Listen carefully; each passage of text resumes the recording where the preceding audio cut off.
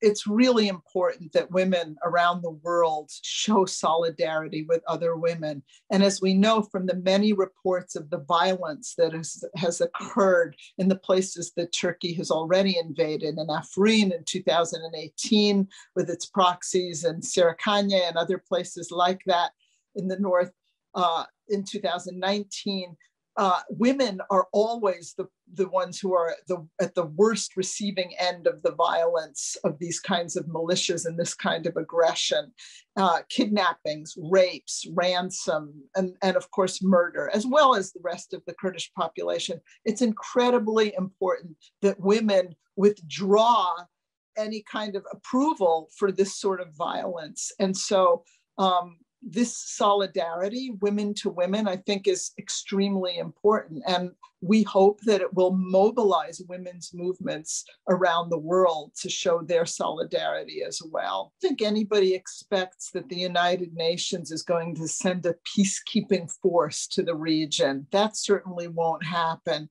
However, the United Nations still is a very important moral authority. And their statements about the situation can impact other leaders. So, we hope that they will begin at least by making a statement opposing any further Turkish incursions. And ultimately, we would also hope that they would encourage world leaders to fully respect the rights of the Kurdish people. And that would mean ending embargoes that affect Rojava. It would mean creating perhaps a no-fly zone over certain regions where Turkey is being aggressive, northern Iraq, Rojava. Certainly, if world leaders, if somebody like Macron from France were to go meet with Erdoğan, with another 5 major leaders of Western democracies, and say, no, you can't do this. You cannot sacrifice the lives of the Kurdish people, in this way, and we won't stand for it, and we won't exchange those lives for your cooperation with Ukraine.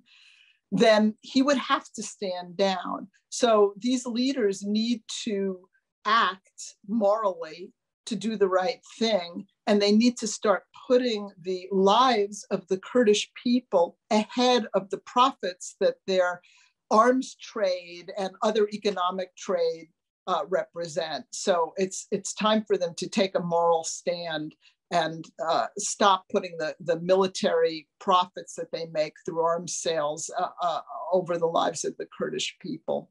Freedom is absolutely essential to solving the problems in the Middle East. He is the heart and spirit of the Kurdish people. He is the voice of the Kurdish people. He speaks for the Kurdish people. And really, no man can negotiate from being imprisoned. We saw that with Nelson Mandela. And indeed, Mr. Öcalan is the Mandela of the Kurdish people. I think it is essential for his message to be heard. I think that there is no more important time than now for his freedom and also for the delisting of the PKK to become front and center priorities for movements of liberation all around the world. I have to say that it's been a remarkable journey to read the books of Öcalan, and his ideas are really important and could have a profound impact on the future, not only of the Kurdish people, but really of the planet, because of the aspects of social ecology, for example, that permeate his work. As I said before, my father was very honored to be in correspondence with him, and I know that it brought him great joy, coming especially at the end of his life. For me, as beautiful it is to read about these ideas, it's even more extraordinary to see them put into practice. And so the weeks that I spent in Rojava were just extraordinary for me. As I mentioned before, I think that it's very important that we take these ideas and make sure that they live and breathe and continue to flourish. I want to say, as I said earlier before we began recording, I am absolutely in awe of the work that you do. After many decades as a journalist myself, I know that it can be hard. I know that it can be difficult to put the people in power on the spot and ask questions and report things like, for example, the report that you did about the two men who were thrown from the helicopter.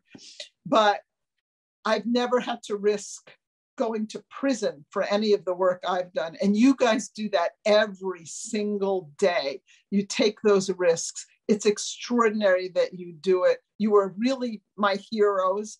I really can't tell you how inspiring it is to read your work and to know that every day in a way you are putting your lives on the line. I salute you and thank you for the honor of this interview. It's truly an honor, and I'm really happy to get to know you, and I hope we can stay in more contact in the future.